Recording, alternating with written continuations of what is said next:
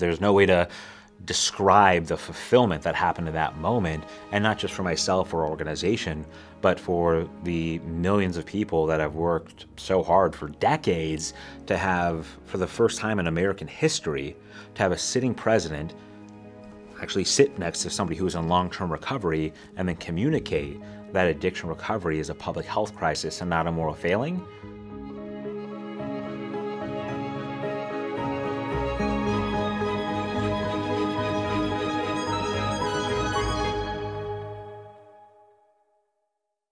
So I get a phone call from the White House, and they say that we would like you tomorrow to meet with the President of the United States, President Obama, on stage in front of, 1,000 people and then televised for the world to talk about addiction recovery for 75 minutes.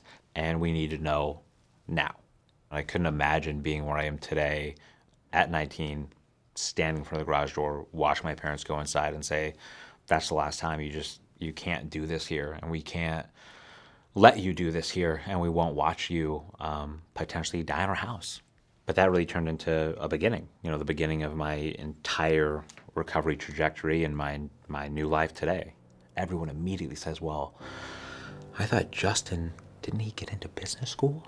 He was a tennis instructor. I thought he had good parents. And if that's the attitude, how could anyone ever step up and say, I need help, or my loved one needs help, or is there someone who has gone before me and can you help me because my person I care about is dying? You can't do that when everyone is forcing you to whisper.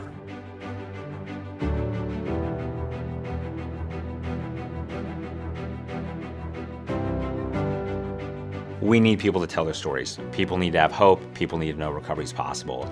We need you to be a part of creating policies that will create recovery-ready communities.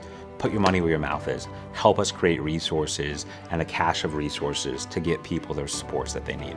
We need not 1,000, not 10,000. We need millions of Americans to get involved with the recovery movement.